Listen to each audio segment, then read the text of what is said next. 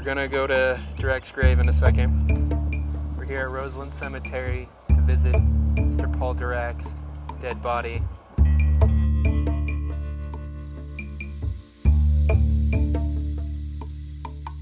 We decided to come visit it for the second time because last time we came to Roseland Cemetery we realized that there was over 10,000 graves. Too many dead people.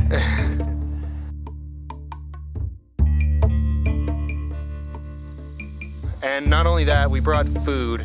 We realized that Dirac did not like to eat food at all. Evidently his father would kind of abuse him during dinner time, so every time he ate he would kind of have an urge to regurgitate it. He cursed us.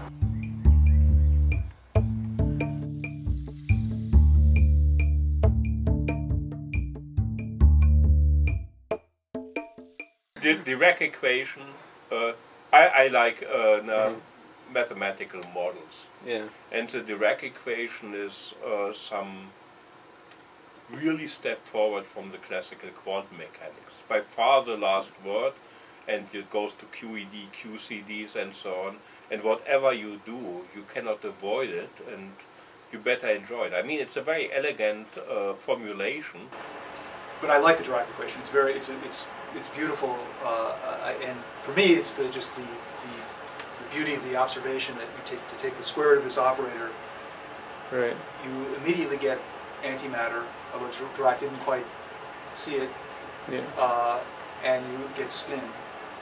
I think that was just an enormous contribution. And it must have been thrilling.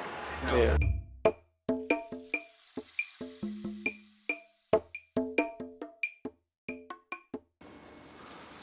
So in 1926, shortly after Schrödinger's equation was published, physicists started to attempt to solve the equation using special relativity. And to do that, they used Einstein's equation for energy, and just plug that right in for the energy in the Schrödinger equation. And you can replace E and P with their operators, which then turns this equation, as you can see here, I h bar d phi dt square root of negative h bar squared del squared c squared plus m squared c to the fourth. And this is the equation where it gets really hard to solve. And the original attempt at solving this equation, at least performed by Klein and Gordon, this is the Klein-Gordon equation, you come to this. And what they do there, they square both sides to get around this square root of a differential operator. But doing that square kind of messes things up. You get a second time derivative, which really disassociates this whole equation from the original Schrödinger equation. Now, the results of this are that you don't get a positive continuous probability distribution, and also it doesn't allow for spin states, which is pretty important, especially when you're trying to do good quantum mechanics. So there were some serious problems with this way of solving this expression. So Dirac tried something a little bit different. Instead of trying to do a workaround, he more tackled this radical directly by stating that the square root of this will be a linear combination of the linear terms. So taking the previous step, we square both sides, and which leaves us with this. Continuing that out, we break the momentum up into its vectors, into its components, and we square this thing. And we get quite a bit out of that. Now for this to be true, all these terms have to go to 0. These terms have to have, at least the coefficients in front of these terms have to have 1s. So doing straight up algebra, this doesn't work out at all. You're not going to find a solution that will satisfy that. And this is where Dirac got real clever. He realized that, what if these coefficients aren't regular numbers? What if they're matrices? So he fiddled around with that, and he ended up finding some matrices that worked. He used polymatrices to help him out. And the polymatrices work pretty well because they do have this property of anti-commutation. These are Dirac matrices, which are 4x4 matrices where you have kind of like 4 sections, and 2 of them are going to be filled up by the polymatrices. And in the case of the beta term, the identity matrix. Now that we know this is a true expression, we condense it down a little bit and just notice that this, all the alphas and the components of the momentum can be expressed as a dot product. And there we come to Dirac's equation. Now, taking this a little bit further to see some of the implications of this equation, we set momentum equal to 0, getting rid of this whole term, leaving just E phi equals beta mc squared. Introducing some matrices, we have the beta matrix on the right-hand side for beta, and then we also put a unit matrix for the energy side, and that's essentially just 1.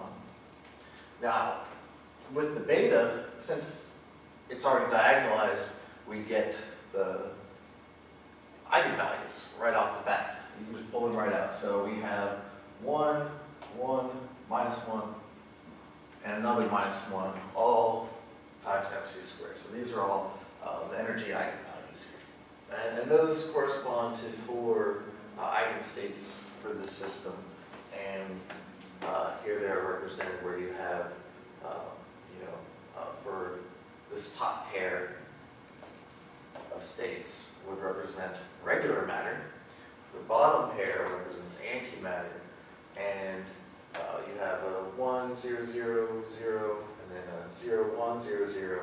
This one represents, let's say, upspin, downspin. So you have the spin up and spin down represent for the regular matter, as well as spin up and spin down for the antimatter.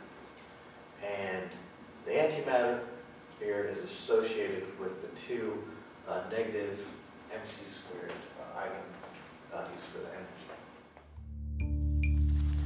Bien.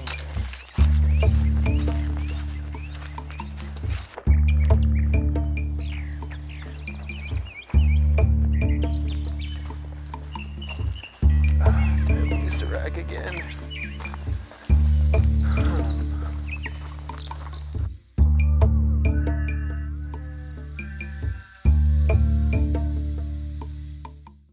So we saw from our derivation of the Dirac equation that a relativistic electron can have a negative energy, as we see in our Einsteinian energy with our negative sign.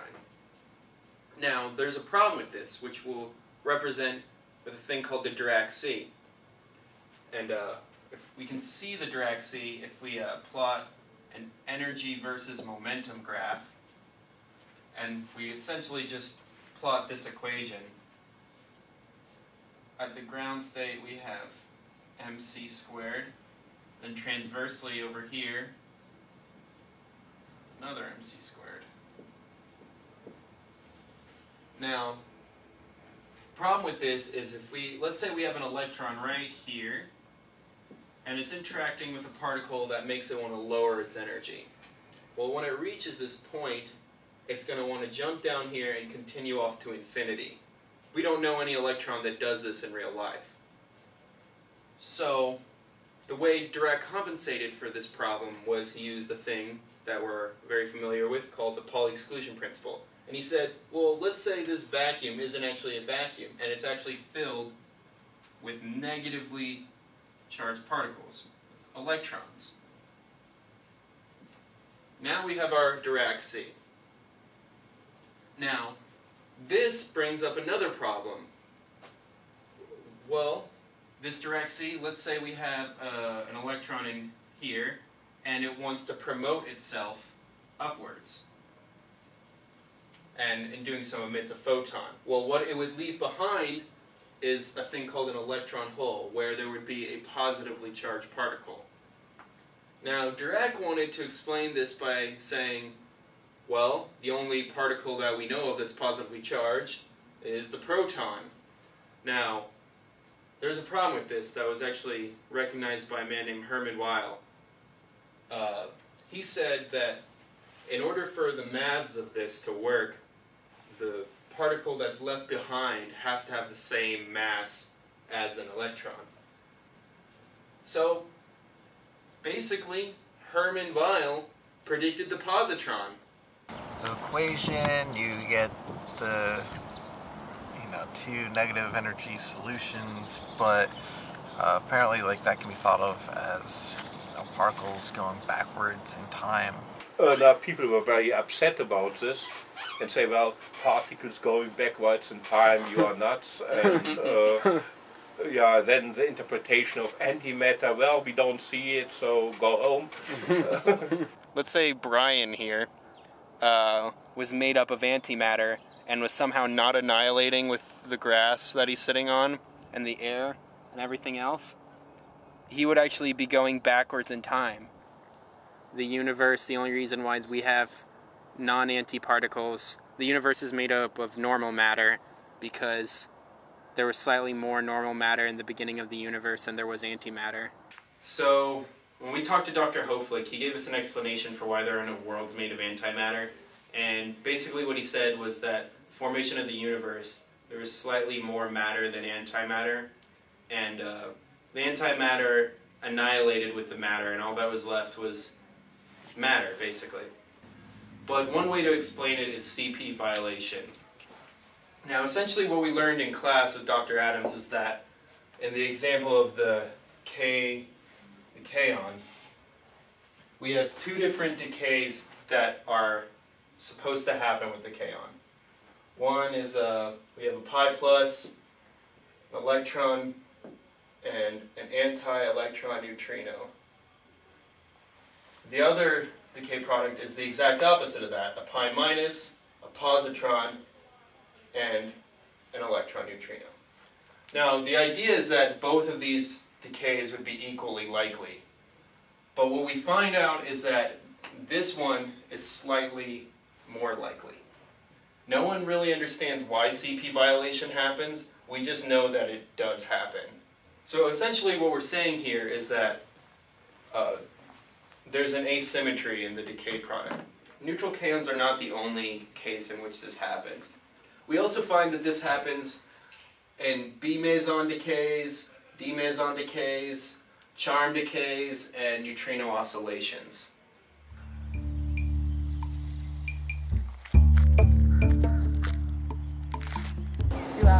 Have you ever heard of Dirac? Paul Dirac? I think I have, but if he's Jewish, he's buried over there. No, he's not Jewish. He's not Jewish. But he is buried over there. All those with some nice old ladies.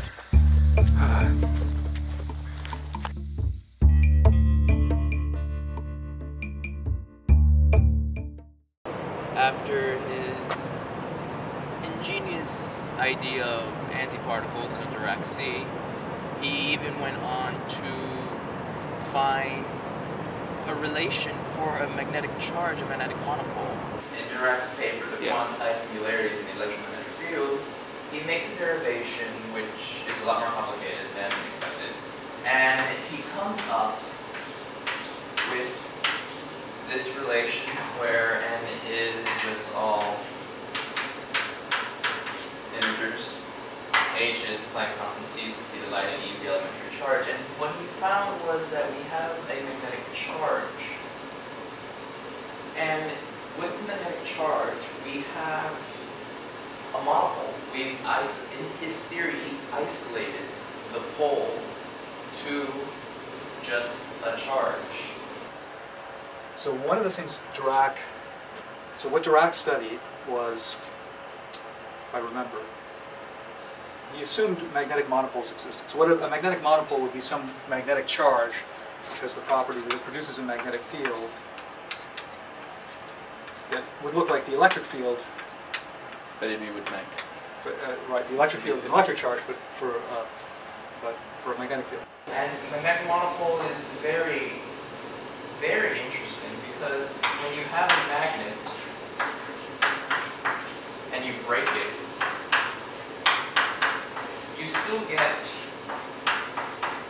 north and south. We don't get a north piece and a south piece in conventions of north and south. What we get is this and not this. So what Dirac was able to show is if a monopole exists, then the electric charge has to be quantized. Because that's, by the way, that's something we haven't talked about in our class. No one's asked. All the electron, proton, all these particles have charge, and it all comes in chunks of E or E over 3 if we're dealing with quarks. Why does the proton? What can the proton be slightly more or less? Why is charge quantized? And essentially, if you have a monopole, the requirement that the wave function for a charged particle in the presence of that monopole be single valued puts a quantization condition on the electron. How does the modal experiment work? By it's a bunch of plastic sheets around an impact site and by the LHCb point, and that all these plastic sheets, they are also nuclear resistant, so like they don't get attacked by nuclear radiation. Right. And the magnetic monopole is very highly ionizing, right, from all the calculations and whatnot. It's very, very, very powerful, so then it'll break through these plastic sheets. Yeah. And it'll leave a little track behind of what came through. So like even really just even one thing breaking through these plastic sheets, the NTDs, it's already kind of showing like something big came by here. It is most probably the monopole. That's an experiment that was approved in about 2007, around the end of the first decade of 2000. And I'm not quite sure if it's running yet. I'm pretty sure everybody was more excited about the Higgs boson, but if it is hoped to be found that we'll find a magnetic monopole through that experiment. Okay, so finally found it. I actually walked past Dirac's grave like 6 times, but found it. Here we are. Dirac's gravesite. Mr. Brian Baker brought a rock for him. Putting this here rock on. It's a mineral. Dirac's grave. Or mineral, I'm sorry. But rock sounds better. Yeah, this here mineral on top of his grave. It's a nice memoriam for Mr. Paul Dirac. Dirac once said that, giving himself very little credit, he said that if he hadn't come up with it, somebody else would have. I think that's probably true. Yeah. But I don't know how long it would have taken. Yeah. I mean, it certainly was. He did it in isolation. I think that's true, but I don't know how long that would take. I think a lot of, really almost after de Broglie, a lot of what happened would have happened no matter what. It seems like just basically he was like, well, I'm going to take quantum mechanics and I'm going to take Einstein's energy. Yeah, special relativity, and they must fit together. Yeah. And make a Lorentzian invariant. Yes. Yeah. It seems like almost anybody could have done it, really. Yeah, that's a nice thing with good theories, actually. Right. Everybody could have done it, no one saw it. Yeah. I mean, after the fact, yes, you say always, oh sure, I should have the idea. Everyone has an idea. It's elegant. But it's really thinking outside the box, which is not so easy. And this makes the difference between people like Dirac and us here.